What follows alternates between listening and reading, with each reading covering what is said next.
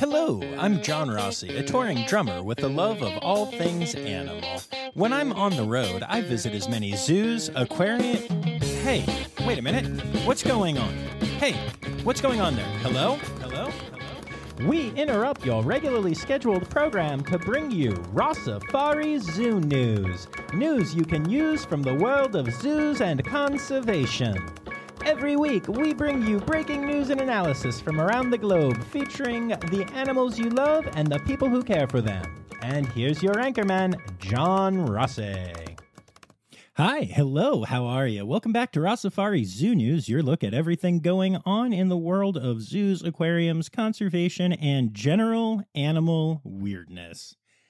Y'all, I don't know if I've mentioned this on the podcast, but I am recording this on Wednesday, September 6th, fairly early, because tomorrow morning at the butt crack of dawn, actually pre-dawn, I'm going to be getting on a plane, as I do, to go and play the drums, as I do, but it's just going to be a small little tour of my show Under the Sun. So we've done it twice now at some pretty cool venues, but we've actually lined up a multi-day tour of this show that I wrote and created and have changed around a bit and stuff. And I'm ridiculously proud of that fact. I can't believe that this is going to be a thing. So I am heading down tomorrow to Gulfport, Mississippi, where we'll have our first show on Friday.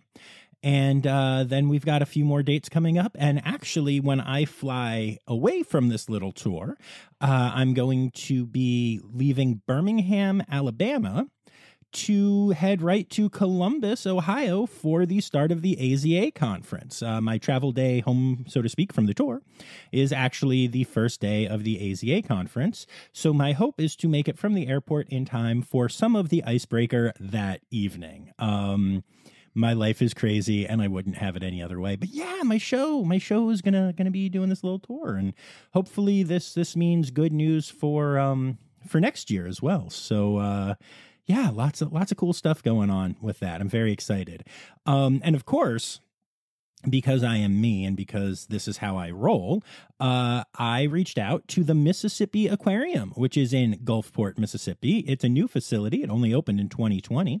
And so when my plane lands on Thursday, instead of spending the day getting ready for my show like a normal human being, I'm going to head to the aquarium and do a couple interviews there and hang out and just kind of have a good time with the team there. I'm really excited about that opportunity. I have reached out to two other facilities along the road, but honestly, I don't know if I'll hear back from them just because it's kind of a late in the game kind of thing. I'm leaving tomorrow. It's a short tour. I was too busy, making sure that the tour was good and happening. But yeah, my buddy Jason, who is the guy in Great Balls of Fire, who wrote that show and plays piano in that, actually plays bass and some guitar in Under the Sun. And he's the one who realized the aquarium was right there. And he just sent me a text saying that. And, that night I sent out an email, and the next day we suddenly had interviews set up. So thank you, Jason. It's very cool. I love it when people from my music and theater side get excited about and interested in the podcast. So yeah, this is Rossifari Zoo News, and it's going to be our last normal episode for a while. As I head off to these different conferences, I'm sure we're going to have some content about that. But I do plan on still doing some normal Zoo News stuff over the next couple weeks. I know y'all love our Zoo News episodes. So whatever you end up getting, it'll be cool, but it'll be a little different the next couple weeks. So make sure you bask in this one. And don't forget, for everybody listening, if this is your first time, boy, first of all, you're really confused by this rambling intro, but I promise it makes more sense once you get to know me in the podcast. And then also, just to let you know what's going on, this is a crowdsourced Zoo News episode, meaning that every week people can email me, rossifaripod@gmail.com, or tag me at Rossifari on socials or at Rossifari Pod on TikTok and show me the stories that they think are good for zoo news. And I will pick some of them and turn it into an episode.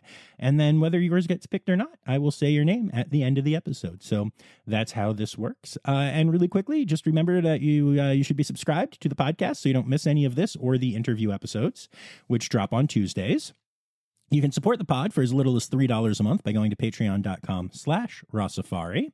And, make sure you're following along on socials at all the places I just said. So without further ado, let's get to it. 1, 2, 3, 4. Ow, that's a funky monkey, tree kangaroo, or a binturong. It's zoo news. Yeah.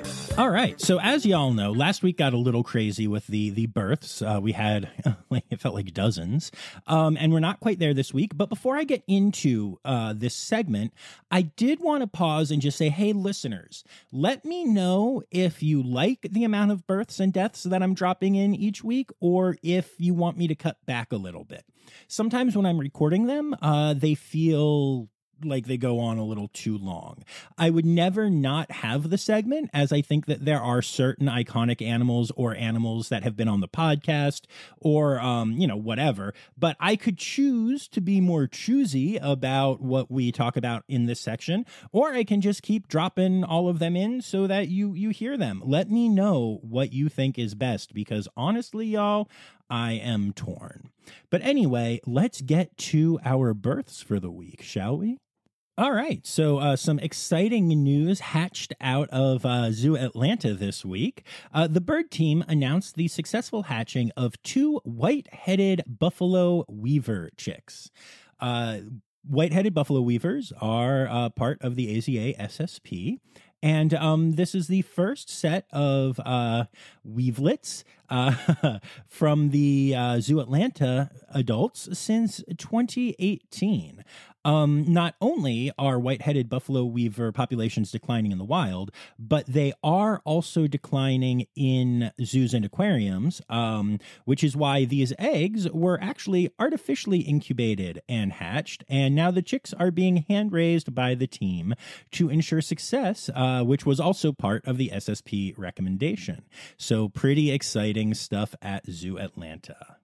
Now, if you've been here for a little while, you know that I love Wildlife World Zoo and Aquarium out near Phoenix in Arizona. We've done a couple different episodes from there, including an amazing episode with 2 members of the sea lion team, which is why I literally screamed and cheered when they announced the birth of Miss Cleo, a new sea lion pup to parents Paris and Crockett.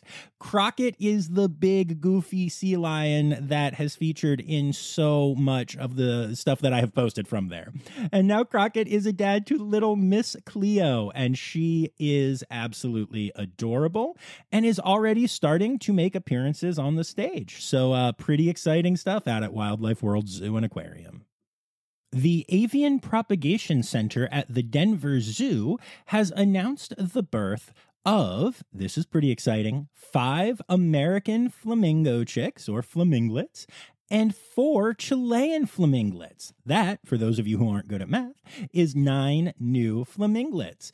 And the really exciting news about this is that the Denver Zoo is actually about to open a brand new, wonderful flamingo habitat. So these 9 flaminglets are going to get to spend their lives in this incredible, beautiful new exhibit that is opening soon. Meaning that if you have a chance to get out to the Denver Zoo soon, you'll have a chance to see a new exhibit with new animals, which is pretty exciting. And speaking of tiny birds being born, last week we were talking about all these different puffin chicks that were born, and it turns out that another one has joined the band, this time at Monterey Bay Aquarium, where they have a new puffin chick, also known as a puffling, or on this podcast, a pufflet, all of which are adorable. The bird hatched back on July 19th, and it currently weighs just over 1 pound. It's really cute, y'all. It's already a little ball of fluff, and it's very cute to see. I like it so much. And then we actually have 2 exciting births out in the UK. And both of these births happened at the Marwell Zoo. The first one is a Grevy zebra foal, or Grevy's zeeblet, which is really adorable. In case you were wondering, zebras are born with their stripes and everything, and they do get to walking and moving around pretty quickly. And, they are full zebras. And that might sound like a weird thing to say, but it's not, because also born at the Marwell Zoo recently is an African wild ass, which is one of the most endangered animals on the planet, and also an absolutely wonderful excuse for me to say the word ass on my podcast. The thing that you need to know about African wild ass is that they look like a donkey with zebra legs. If you haven't seen this, it's very, very adorable. Just picture a donkey, and then when you get to the legs, stick on 4 zebra legs. But I heard that there was some drama amongst the herds as the mother of the ass was wondering, if I was going to make a dumb parenting joke about the zebra and the. Yeah, nah, it's fine. We're not going to do that. Maybe I'm the one being a wild ass right now. We're going to skip it. Anyway, but the point is that this is a really, really important birth, especially because with this species, there are fewer than 200 individuals currently in the wild. So 2 very cool births at the Marwell Zoo, one of which is really important for the survival of the species.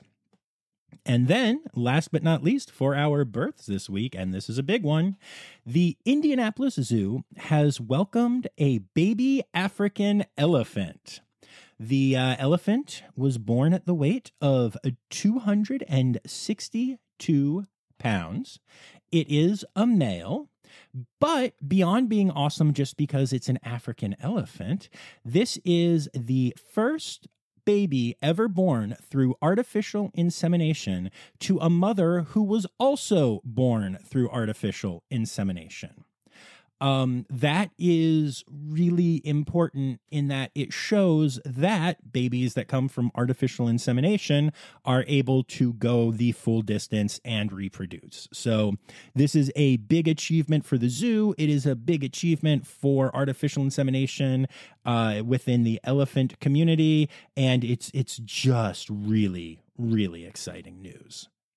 All right, and so that moves us on to our deaths for the week, and while there are only 3 this week, we've got some doozies, y'all, and the first one really hurts. I'm guessing most of you have seen this on social media by now, but the Cincinnati Zoo had to say goodbye to Red the cheetah this week.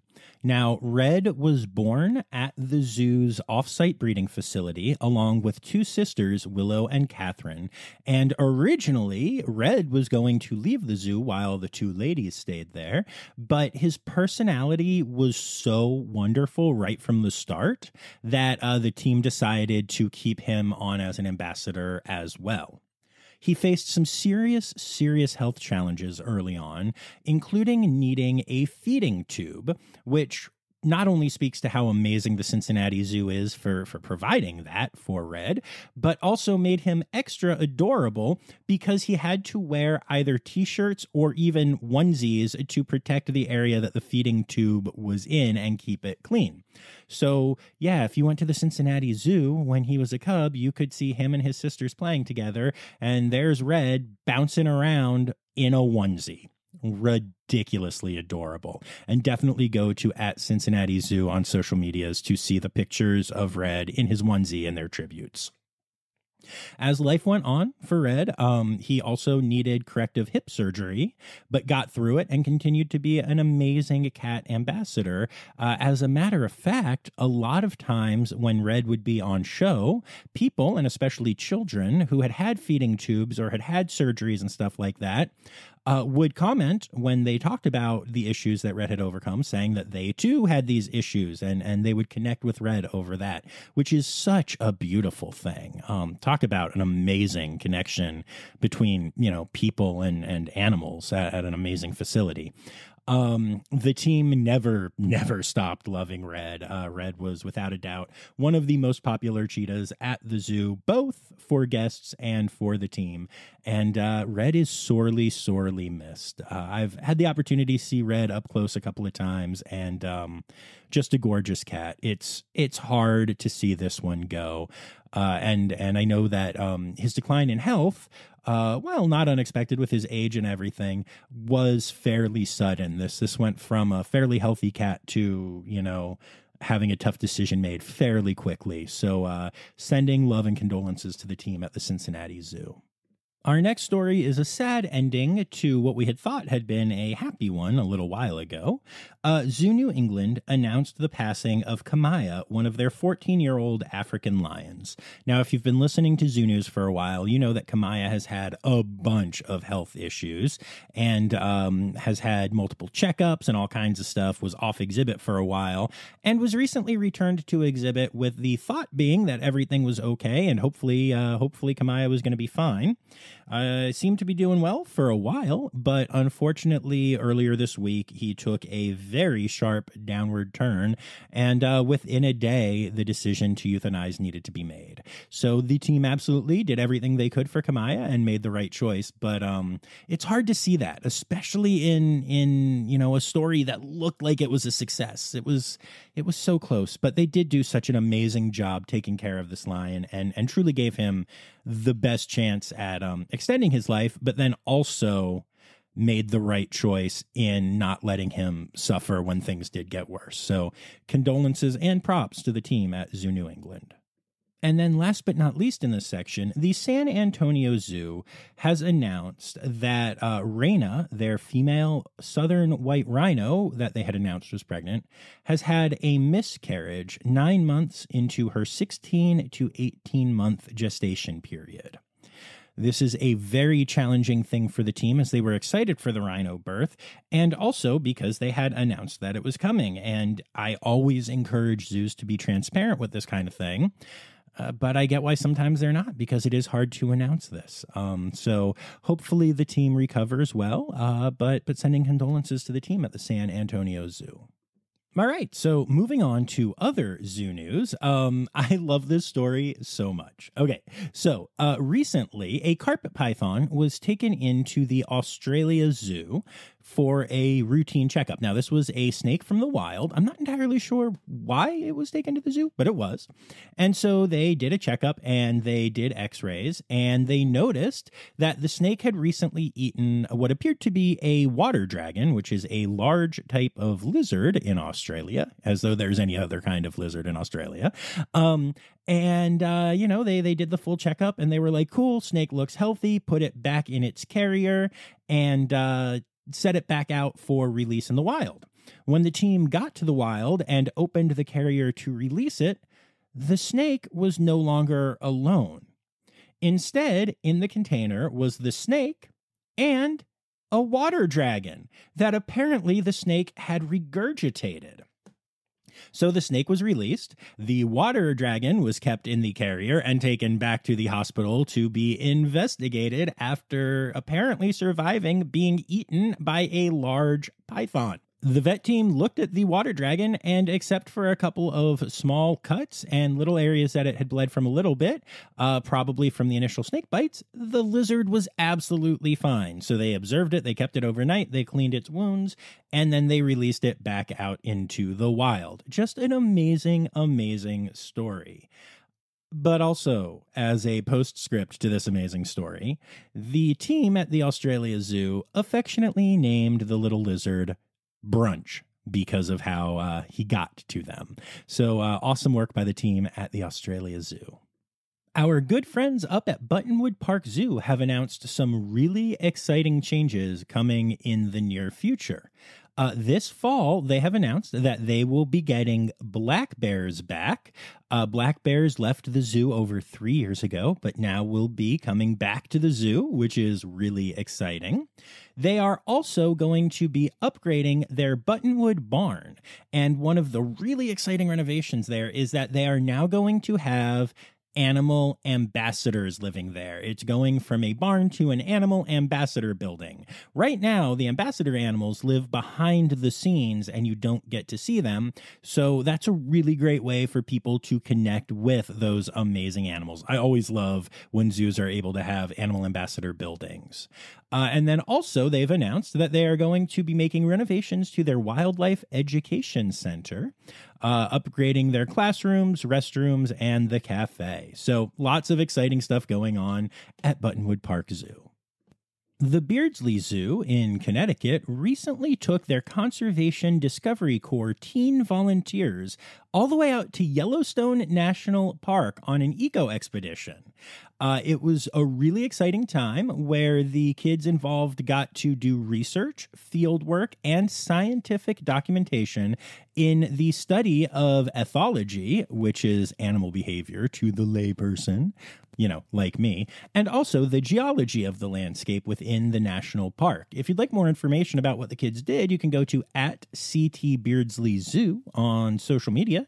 There is a video about it. But regardless, it's amazing to see a zoo taking teens out to do this kind of thing. Very, very cool. And it's not the only teen stuff that's going on right now, because the North Carolina aquariums have announced a job shadow program for the fall of 2023 that is now available for any schools that require community service from their students. So you can head on out to the aquarium and follow the aquarium education staff to learn what it's like working with both animals and the public, which to me is frankly the much scarier part. But that's an absolutely another wonderful, wonderful opportunity. And if you happen to be in North Carolina and a student, highly recommend you check it out. I mentioned recently that the Kansas City Zoo has changed its name to the Kansas City Zoo and Aquarium because they were planning on opening a new aquarium. And I can now report that the Sobella Ocean Aquarium at Kansas City Zoo and Aquarium is now officially open. It is a 650,000-gallon aquatic center that has been years in the making, and it is now officially something that you can go and check out if you are in Kansas City. I have not been there yet, but I have to tell y'all, the pictures look absolutely stunning. A gorilla at the Budapest Zoo has, for the first time for any gorilla ever, been treated with stem cell treatment to help with arthritis. The gorilla in question is named Liesel and is 46 years old, where she has raised 3 kids and 10 grandbabies. Unfortunately, she has achy knees and joints, and she oftentimes would have it get so bad that she would struggle to walk on her left leg in particular. So they looked at this and they diagnosed it as osteoarthritis. And the scientists from the University of Sheffield injected stem cells donated from a younger gorilla into Liesel's knees and hips. And they regenerated the cartilage in her joints, which should improve her quality of life tremendously. This is absolutely incredible science and something that I think you are going to see a lot more of in the zoo community now that it was successfully used in Liesel. The Memphis Zoo has announced a round of layoffs amongst some financial issues. Over the last multiple years, facing issues like COVID and other stuff going on, including weather issues and the controversy around the giant pandas at Memphis and stuff, the finances have just been a little chaotic at the zoo. And as such, they have recently had to lay off a bunch of their education staff, in particular their part-timers. The employees that have been laid off will be given top priority to interview for other positions as they open at the zoo, and everybody laid off has been marked eligible for rehire. So hopefully this is just a temporary thing. And it's interesting to see The zoo has really grown over the last couple of years. In 2018, there were 361 employees at the zoo, and by 2021, it was up to 593. So, unfortunately, with the finances being a little wonky and and just to be clear, I don't mean anything like crooked books or anything. I just mean very unexpected. There were years where they lost money, where they expected to make it. There were years when they made a ton of money when they didn't expect to make so much. So it's just been a struggle the last couple of years, as it has been for a lot of zoos. And that, coupled with the number of employees that were hired, has now led to some layoffs. So it's unfortunate, but we love the Memphis Zoo here on this podcast, and I hope everything works out and everyone is able to land on their feet, and that a lot of them even get back to the zoo. All right, so if you've been a fan of the podcast for a while now, you remember my season 2, episode 1 with Ron Magill of Zoo Miami. The man is phenomenal. He's an amazing communicator and, does all kinds of national press. A lot of my zoo friends were very jealous that I got to interview him. And I could not be more proud of the man for what he has done recently. Ron recently posted in the press an open letter to the Miami-Dade commissioners, encouraging them to not extend the lease of Miami Wilds, which is a proposed theme park on Zoo Miami property. Now, there are a lot of really good conservation reasons why Miami Wilds should not be allowed to happen at this property. It is a serious miscarriage of justice for the animals that live there, in particular, an endangered bat species. And that's a really important message to get out there, and Ron does a ton of research. This is a very long open letter. Highly recommend that you Google it and read it all. It's a great look at how effective conservation communication can be. However, the reason that it is so particularly cool that Ron did this and is so newsworthy is that this was not an open letter from the director of communications of the Miami Zoo, Ron Magill. This was from private citizen Ron Magill. The very first paragraph says, "To begin with, I must make it very clear that the opinions and comments being expressed here are as a private citizen and do not necessarily represent those of Zoo Miami or any Miami-Dade County government entity." And why is that important?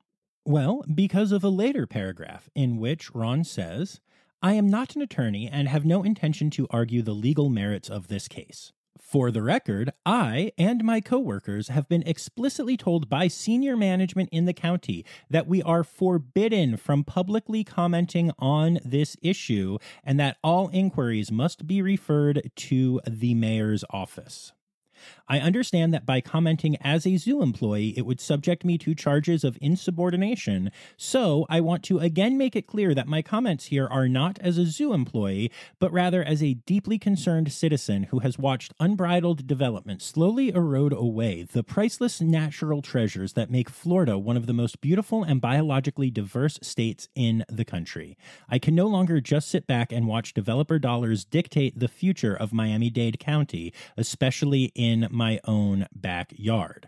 I must ask, how can the zoo profess to have conservation as a main pillar, yet allow for this project to continue on its own property?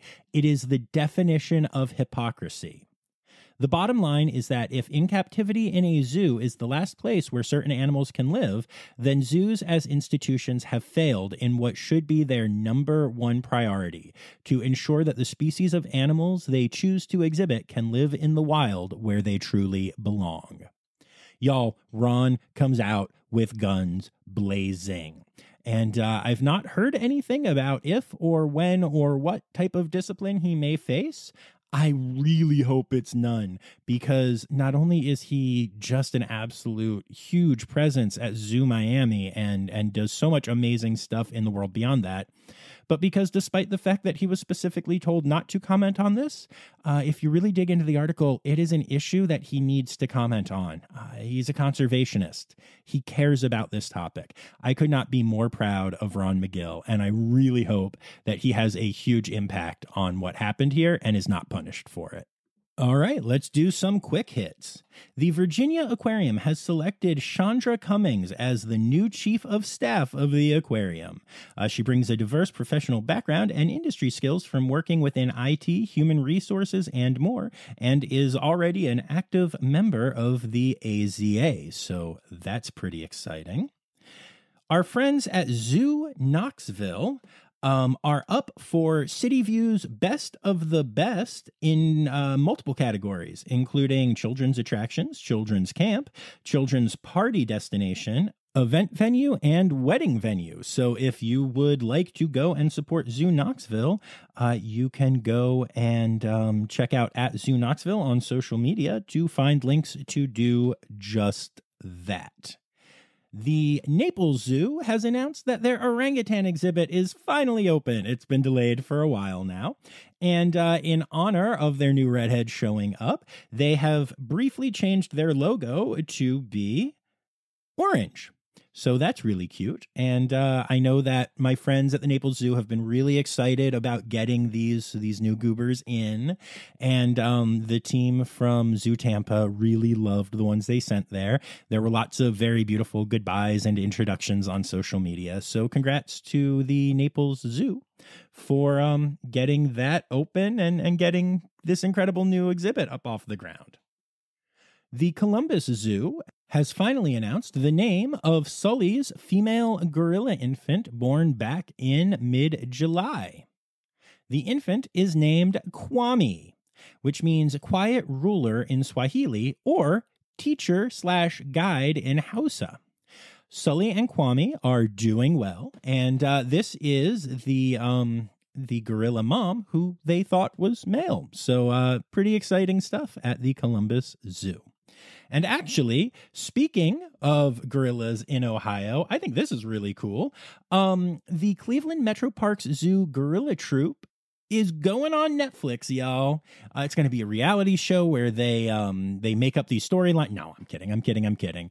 The truth is that the Zoo's Gorilla Troupe is going to be featured in a weekly 2-hour live stream baby gorilla cam on Netflix every Thursday from 10 to noon Eastern Time for the month of September.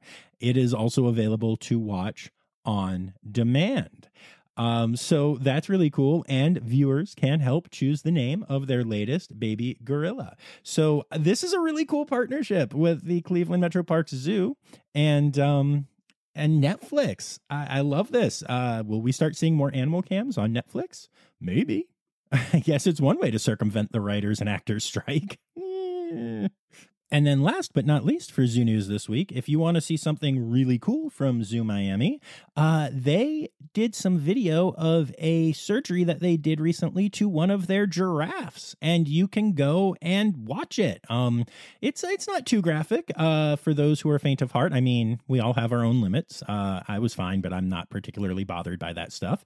But you can go on any of their social medias at Zoo Miami and watch surgery to a giraffe. It's really cool. I highly recommend you check it out.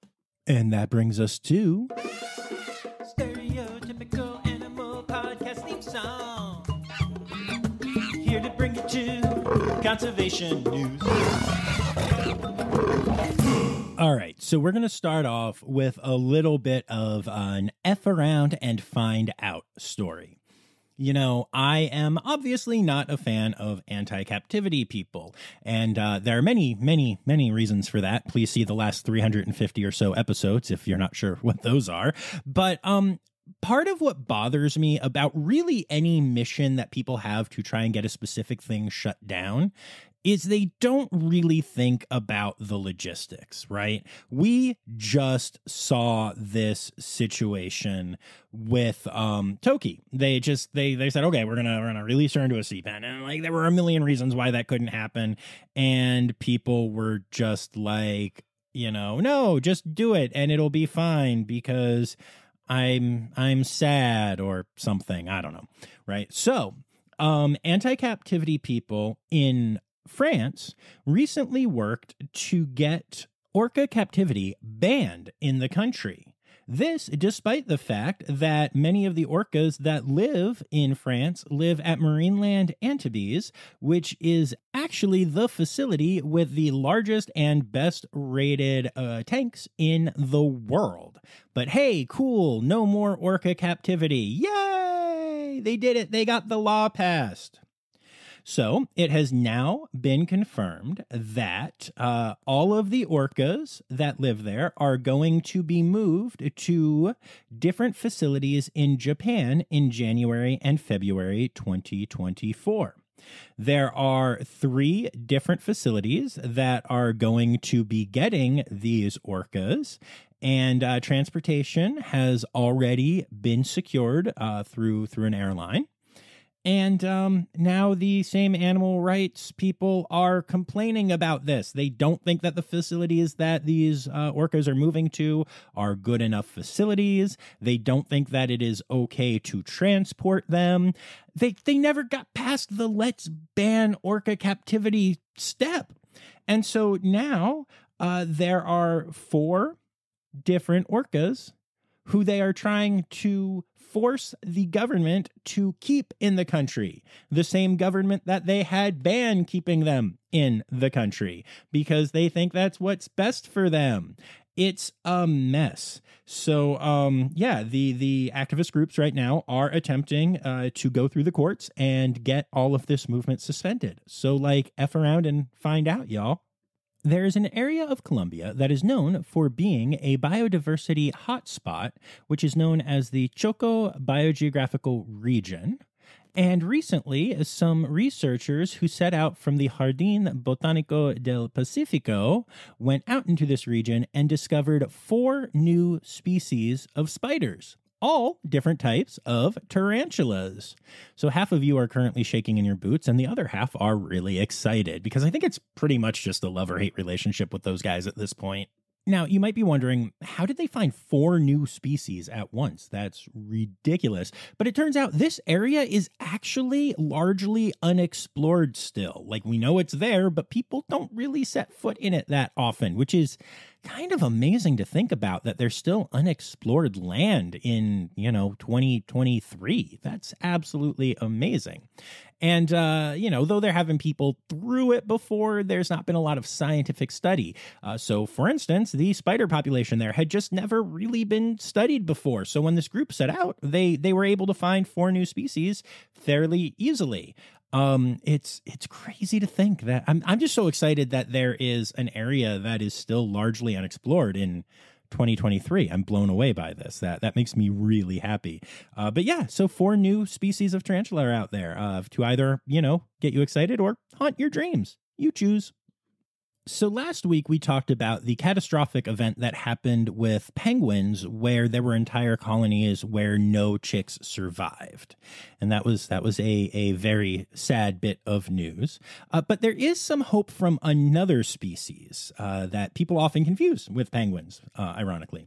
But it turns out that puffins up in Maine had a very similar experience to what penguins have had this year back in 2021, where almost no chicks survived. However, in 2022 and now again in 2023, the puffin colonies have recovered very effectively. And it's really interesting because scientists did not expect this. Climate change has obviously been affecting the waters of New England. But it turns out that there is one type of fish, the sandlance, that apparently has not been too affected by the changing ocean temperatures and has stayed in the same area. And it turns out that the sandlance is one of the staples of puffin diets, meaning even though all kinds of other fish are moving further out from land, and all the things that we talked about with the penguins last week are happening for these puffins, well, there's one species of fish who is beating the odds, and as such, so are the puffins. It's amazing. And it's also a really good reminder that while we oftentimes talk in very broad strokes when we talk about conservation, because, we know that in general, climate change, making things worse for animals, killing off species. This is known. There are always these weird little stories that show that it's actually a lot more complex than how we present it, which, I get why, but it is something interesting to think about. And it's great news for puffins and hopefully portends that something good could happen for the penguins who had such a catastrophic year this year. Now, y'all know that I love me a good sea turtle rescue story, but this one is really crazy. Tally, a female Kemp's Ridley sea turtle, was released into the Gulf of Mexico early this week. Now, the crazy story is that the turtle was found sick and not doing well on a shoreline back in November 2021. Okay, so far this is a pretty standard story, but let me blow your mind. It was a shoreline of the north coast of Wales. Okay, now Kemp's Ridley sea turtles, in case you don't know this, live in the Gulf of Mexico and occasionally go up to like eastern North America, occasionally. But apparently, it seems like the Gulf Stream swept up this turtle and propelled her into the Northeast Atlantic, where she got lost and confused, and that actually can happen. But the weird part is that she survived, and she survived the transatlantic swim to get to Wales, where she was found and rehabilitated. It's an absolutely incredible story, and she has now been flown back to Texas, where the Houston Zoo actually took her in to just kind of do some vet checks and make sure everything's okay and make sure that she's ready to be released. And she was. And so now Tally is officially back in the ocean with a tracker on her, which hopefully will not show any more transatlantic crossings. But this story just makes me happy, especially in a year where there are already so many great sea turtle stories. And speaking of animals being out of place, two manatees have recently been sighted in the Chesapeake Bay. The first one was seen in Maryland's St. Mary's River, and the second one got caught in a net in Virginia's Northern Neck. Don't worry, it was fine. It was rescued. This is really crazy. They're not entirely sure what the manatees were doing up there. Maybe they're trying to be snowbirds. But the last time that a manatee was sighted around the DC area was way back in 2015. So it does happen occasionally, but rarely. So it seems like some animals are getting lost lately. Giraffes have been extinct in Mozambique for quite a while now, but they no longer are. Our friends at the Giraffe Conservation Foundation have released the first group of 12 giraffe back into Mozambique at the Karangani Game Reserve, and that is just the first step in reintroducing this species to various areas where they used to live in Mozambique. So huge, huge success for the Giraffe Conservation Foundation. A new wolf pack has formed in California, roughly 130 miles north of Los Angeles, in Giant Sequoia National Monument. And this is really important as there are just not many California wolf packs left anymore. And scientists are optimistic that the pack, which includes the females' 4 offspring, 2 males and 2 females, will adapt to its environment there. Hopefully so, because we really need more wolves out in nature and different packs in different areas. This could be a huge success for this species that was brought on entirely by itself. I love conservation work and we all need to be doing our part, but it's really cool seeing animals thrive and grow and fix some stuff on their own too. And speaking of great news and California, the blue whale population off the coast of California has nearly returned to pre-whaling levels, which is just amazing and shows that anti-whaling legislation can really work. This is what a beautiful story. It's short, but I love it. And that brings us to... It's time for other news. It's time for other news. Hey, now, right now, it's time. It's time for other news.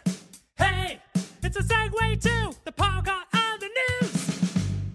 This is that kind of thing where science blows my mind sometimes. So, you know how naked mole rats have really long lives and are able to reproduce for all of their lives and are just these kind of weird little surprisingly hardy creatures? Well, researchers in Rochester recently transferred a longevity gene from naked mole rats to mice. The end result was improved health and an extension of the lifespan of the mice in question, which is really, really crazy. So there is now thought that since they were able to do that gene transfer, there could be some tweaking and we could start to figure out how to extend human lifespans and slow down aging and all kinds of stuff, which is both really cool and kind of terrifying when you think about it. So, yeah, this might be one of those Pandora's box situations, but hey, whatever, they did the thing, and now we'll get to see what happens next. And last but not least this week, male mice are terrified of bananas. Okay, it goes a little deeper than that, but this is kind of crazy and kind of cool. So, as some studies were being done to mice, they realized that there were certain times where the male mice, especially virgins, started to show a very high pain threshold and also kind of ignored the pain in question. And on top of that, they got more aggressive and also kind of started showing signs of fear. And they couldn't really figure out what was going on at first, so they did a new experiment to try to figure it out. And they were able to realize that the chemical that was causing this is N-pentyl acetate, which can appear in female mouse urine. And that is what the males were reacting to. It's also the chemical that gives bananas their signature odor. And so why was this a thing? Well, it turns out that female mice, and especially pregnant or new mother mice, don't really like male mice that much because male mice, especially ones that are virgins, are very likely to kill baby mice. In general, rodents are more likely to commit infanticide than most species. And so super interesting thing developed where female mice will absolutely go TF off on virgin male mice if they are pregnant or have babies. And so the mice have learned to react to that with a fight or flight response. So they run away, but they also get all like ready for a big fight and like can take more pain and all that stuff. The funny thing is that by isolating the same chemical from an actual banana and putting it on cotton balls, the mice had the same reaction. So yes, it is official. Male virgin mice in particular are particularly afraid of bananas. You heard it here first. And honestly, with the way our brains work, it probably knocked some actual important fact out of your mind. You're welcome. Animal, animal, animal holidays. Animal, animal, animal holidays. All right, y'all. And it is still September, which is Save a Tiger Month and Save the Koala Month. Don't do it at the same time or the tiger will just end up eating the koala, probably. Anyway, for our individual days, the 8th is Iguana Awareness Day. The 10th is National Bilby Day. The 13th is National Mountain Chicken Frog Day. And those are your animal holidays for the week.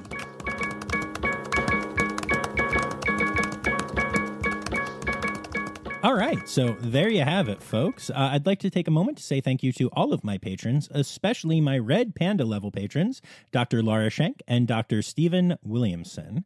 I'd also like to thank everyone who contributed this week and to kind of remind y'all that I did record this early on Wednesday. So I already saw, just while I was recording this, I saw multiple people sending me new stories. They'll be there next week probably. But yeah, so just don't forget that part. But I appreciate y'all. And this week's contributors were Anya Keene, Colleen Lenahan, Kim Cooley, Carrie Kirkpatrick, Kevin Williams, Emily Rockbuck, Sam Stock, Dr. Laura Schenk, Becca Robinson, Lisa Clare, Liz Dunlevy, Elizabeth Charles, Ken Trihon, Jay Meredith, and Dylan Hoy. Thank you all so much for contributing. Make sure y'all are back here on Tuesday for another interview episode. And don't forget, friends, the words newsy credits backwards are Steiderk Yaswen. The Rossifari podcast is produced, hosted, and engineered by John Rossi. Editing and fact-checking by John and Dr. Zoe Rossi. Our theme song is Sevens by Nathan Burke, performed by Nathan and John. Interrupting John theme and additional voices by Taylor Isaac Gray. You can reach John directly on Instagram and Facebook at Rossifari or by email at rossifaripod@gmail.com. Rossifari is part of the Daydreamer Media Network. Now, stop listening to me and go visit a zoo.